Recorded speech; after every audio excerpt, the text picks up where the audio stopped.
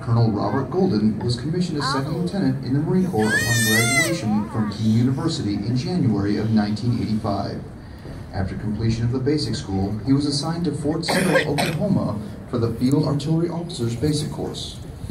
Colonel Golden has served with distinction in a variety of challenging billets in numerous commands, to include Forward Observer, Fire Direction Officer, Platoon Commander, and Executive Officer for Battery D, 10th Marine Regiment, Camp Lejeune, North Carolina.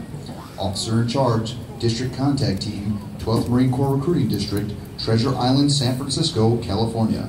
Commanding Officer, Headquarters Battery and Battery C, Assistant Operations Officer and Logistics Officer, 1st Battalion, 12th Marines, Kanoe Bay, Hawaii. Commanding Officer, Recruiting Station, Springfield, Massachusetts. Executive Officer.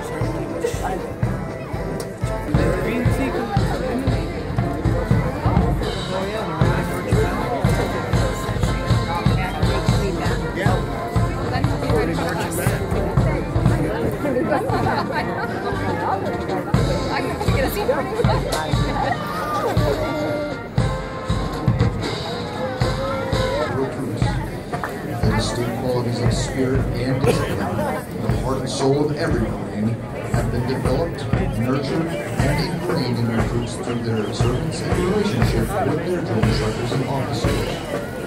Recruit training is the very foundation of the Corps. Each year, recruit training provides thousands of America's finest young men and women with the basic knowledge and skills to function in profession characterized by a strong set of high values and tough standards. The most important thing we do in the Marine Corps is make Marines. The individual Marine is the Corps. That is what we do here. For the young men graduating today, the long, arduous journey of the last 12 weeks is but a small step into the future of the Marine Corps. As they prepare to grow the ranks of our Corps, they do so with the unquestionable support for the high ideals